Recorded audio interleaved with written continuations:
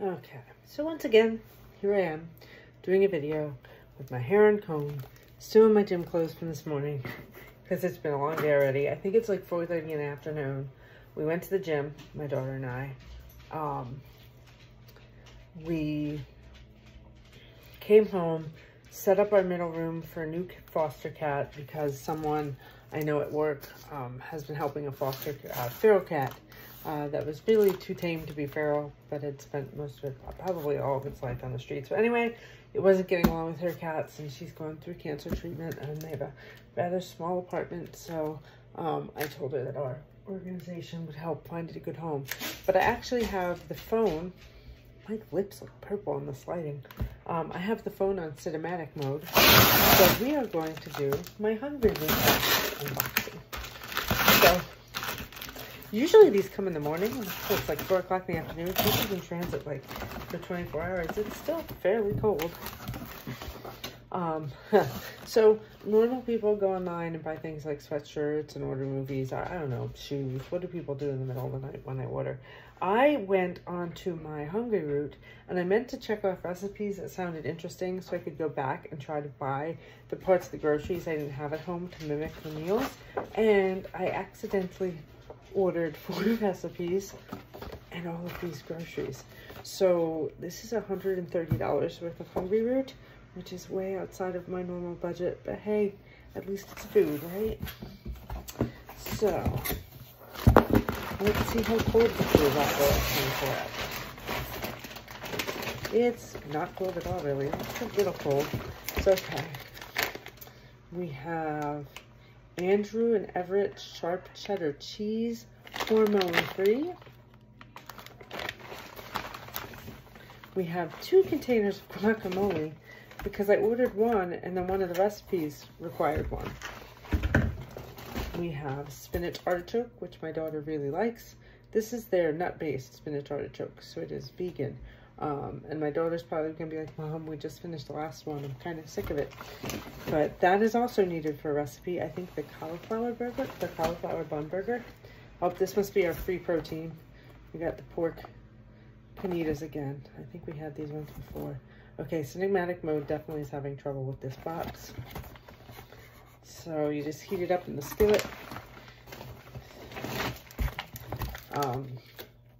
Turkey meatballs. Lemongrass tofu nuggets, that's for one of the meals.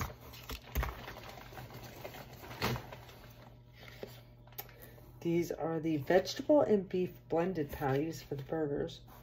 Let's see, made with grass-fed beef, gluten-free, organic beef, organic mushroom, brown rice, black quinoa, kale, onion, blah, blah, blah, blah. Does all those additions, one burger has 540 calories. Oh, wait. Per serving. Serving size 1 package. Well, then there better be another package in here. Alright, well, we'll deal with that in a minute. So this is 540 calories. 31 grams of protein, though. That's really high. 3 micrograms of iron. 15% of your daily allowance. Potassium. So I don't see any like vegetable protein, like vegetable nutrients in there. What else would you blend? All right, so these are the cauliflower thins. They're supposed to be the bread for the burgers. So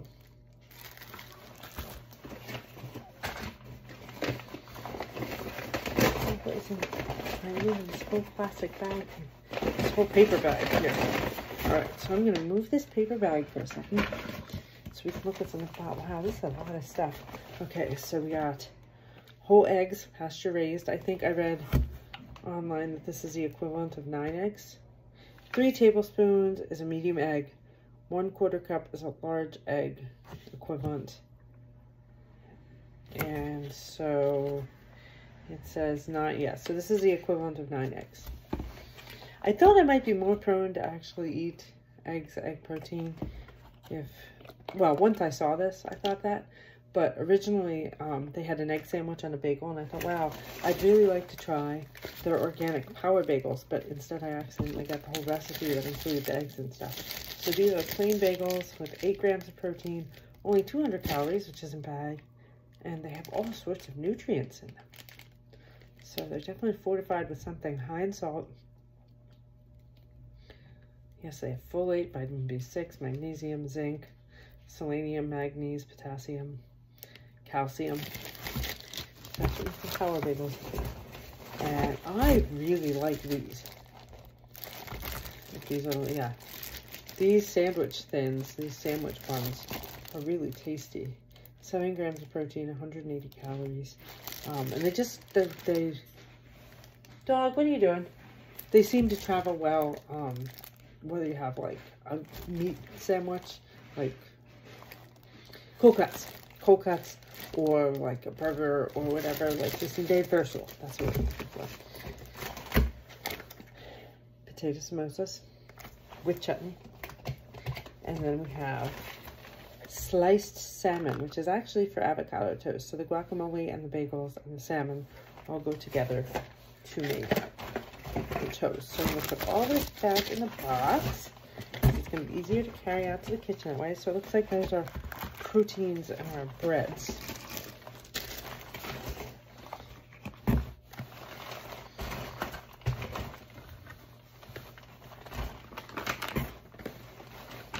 Alright. So what is in this big bag? Oh, my golden kiwis. I love golden kiwis. This is classic Alfredo sauce, which I also got for, see again, the cinematic mode doesn't like it. If I put up here with my face, see, it's like I did. Rainbow veggie mix, which is probably for my meal with the tofu nuggets.